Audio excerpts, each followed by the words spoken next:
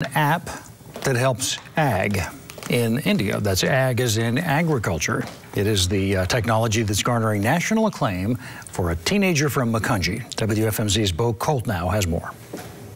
Kind of my own meditation. For 16-year-old Neil Deshmukh, his rides are a break from steering through the hyper-competitive world of high tech. I had no idea how far a high schooler could go in this type of field. Across the world and into the national spotlight, the Moravian Academy senior is a winner of the 2019 Gloria Barron Prize for Young Heroes. Be put in the category with all these other great, amazing award winners, that was really exciting for me to be a part of. Each year, 25 young people who are positively impacting the world from North America are chosen, and Neil was named for his app, Plantum AI.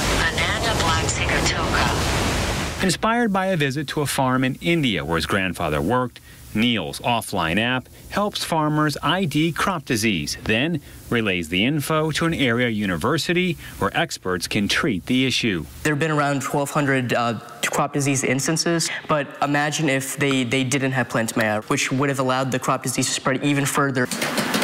We first met the team 2 years ago as he was developing the app in his bedroom.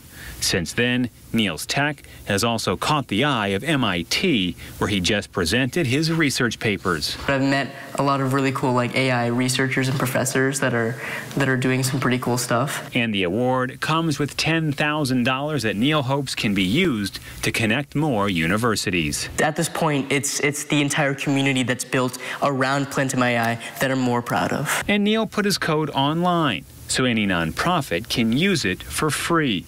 A high-tech ride where everyone can win. Bo Coltnow, 69 News.